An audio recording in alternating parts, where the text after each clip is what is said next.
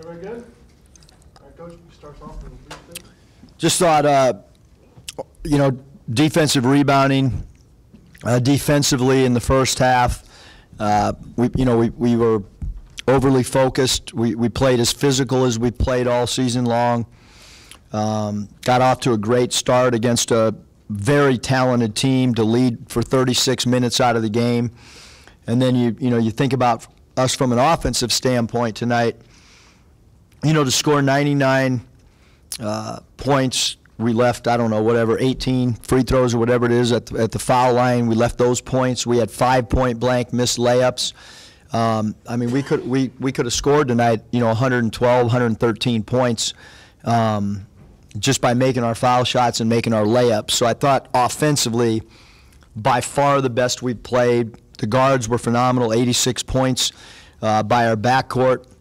And, we finished the season at home the way that we should. I think our home record's 14-4.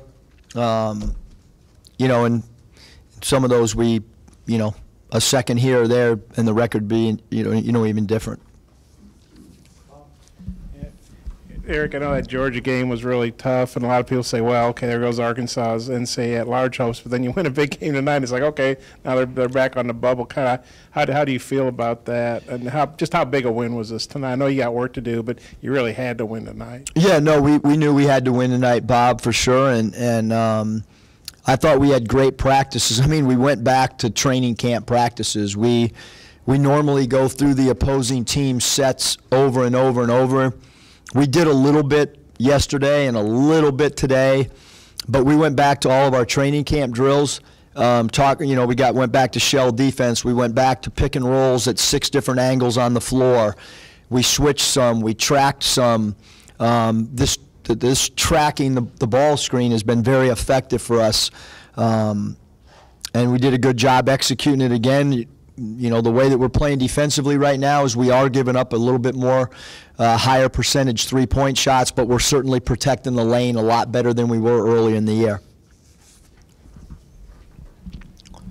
Just because y'all did such a great job running the clock in the second half, how kind of frustrating and scary was it with the missed free throws when they crept back in it? Yeah, you play that clock game for sure in your head, and played out the way we wanted. Obviously, if you keep playing, and we did let them play a little bit more than I wanted to, but we missed some layups.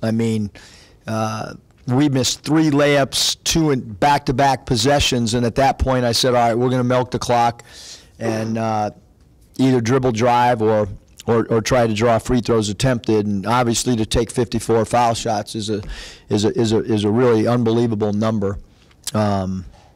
But that's what happens too when you get a big lead and then it gets under that 8-minute mark. You got to start thinking about fouling and being a little bit more aggressive, and that's what LSU had to do.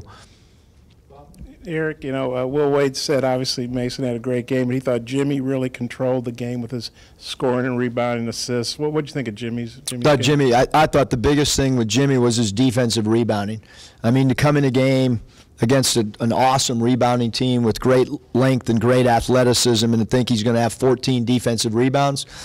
I don't know if we had 14 defensive rebounds in the entire last game we played LSU. So I thought he was focused. That's what we talked about. We did a million box-out drills. We had 4 guys blocking out 8 people in a circle drill that we do from a defensive rebounding standpoint. And he took it to heart that we had to go rebound in traffic. And, there was a couple defensive rebounds where we actually fought to get the ball between ourselves.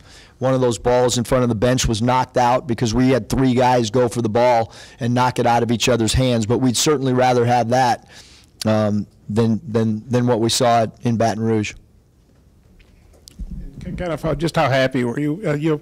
A guy rebounded. I think our second chance points 14-9, a lot better than 26-0, and they only rebound you by 5. Just how'd you feel about the rebounding overall, how good that was? Yeah, I thought the rebounding was phenomenal. I really did. I thought that they were all focused on it. Ethan gave us a different look from a rebounding standpoint. I thought Reggie came in, and I thought Reggie's 6 straight minutes in the first half was really important as well. He made a great pass. He got physical. So I thought everybody that checked in tonight, contributed. Mason goes for 30 again, 30 plus again, and Jimmy came in here and said it wasn't really a surprise to him. Is that kind of where you're at with Mason too? Yeah, I mean we put him in. He's involved in everything we do offensively. He's handling the ball in pick and rolls. He's handling the ball in flat situations when we go 1-4 flat and let him go one-on-one against certain matchups. He might set a screen to get a slip or a switch, and then he picks and pops and goes into an isolation situation. I thought our team tonight, probably better than any game we've played all year, we picked the mismatches that we wanted from an offensive standpoint, and then we went to that half-court trap and left certain people to take wide open shots and trapped certain people. And I thought that stretch when we did that was kind of a game changer and a momentum changer when we went to our trap.